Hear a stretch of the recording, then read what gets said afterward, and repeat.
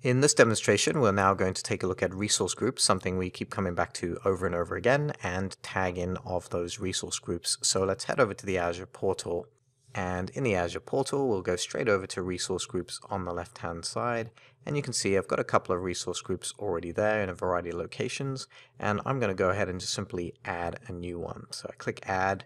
And in the basics here, the first thing I need to do is choose my subscription, where I'm going to put that resource group, and then give that resource group a name. So I'll call this one AZ Exam Demo.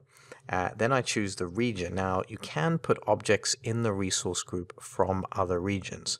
The purpose of the region for the resource group is where the metadata for that resource group is actually stored. All the details about it, the tags, etc. It ultimately still has to be stored somewhere. And so that's the purpose of this region here. So it doesn't really matter too much where you put it, but the one benefit is when you are using ARM templates later on and saying, okay, I want to deploy this virtual machine, and asks you for the region to deploy the virtual machine in, you can simply state inherit from resource group. So it does still help to put the resource groups in the same region if you have a primary region where you deploy your workloads to. Following on from the basics, we then hit tags, and right away we can simply input tags directly on our resource groups as well. So you may have seen in some of the subscription demos, we can put tags there, but we can also put tags directly on the resource groups. And there was that tag in spreadsheet that we covered in one of the earlier modules. That's a good thing to kind of, set your stage in terms of what tags you want to keep and how you're going to tag. Think about that first before you just go in here and start tagging. But when you are ready and you've come up with the tags that you want, certainly through automation, you could deploy these much more easily. But if you need to do them in the portal, things like cost center are very common. I'll just put cost center. Lab could be my cost center, could be the HR department, could be, depends on your specific situation. And then you might have other things like maintenance windows, a common one. I could say, this is going to be Saturday, 9 p.m. It could be a maintenance window that I have, and you might have different ways of storing these, even in JSON templates in some cases. But it's very important to make sure that you tag everything that you build so that you know who built it, what it's for, who's paying for it, etc. Business owner and technical owner, if nothing else, knowing who the machines and other services that are in there belong to is so important when it comes to reporting on cost, etc. So if we go ahead and click review and create, and then click create, and that will go ahead and create our resource group, which only takes a second or two, and then we can immediately go into that resource group. So here we are in AZ Exam Demo, and I want to bring your attention to a few things. One, we have an activity log in here, so this will show you one update right now. If we refresh, we see the update resource group, and that's the first activity log update from any new resource group that gets created. We have an access control section, so we can assign permissions. We cover RBAC permissions in identity, but we can add role assignments directly to the resource group. So think of this as another boundary for given access. Perhaps we don't want to give subscription access or any role in the subscription to somebody, but we just want to give them access to certain resources that we put in the resource group. This is the place we can do that.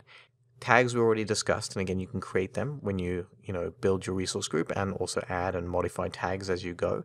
Events are a way to trigger and are more associated with things like logic apps, event grid, etc. Not something we need to cover right now. If we go down, there are a few other quick things to be aware of. Resource costs. This is a great area because if we've got lots of resources in our group, again, right now, empty resource group, so it's not showing really anything there. But as resources get put in the resource group, this is a place where you can see the roll up of those costs as well.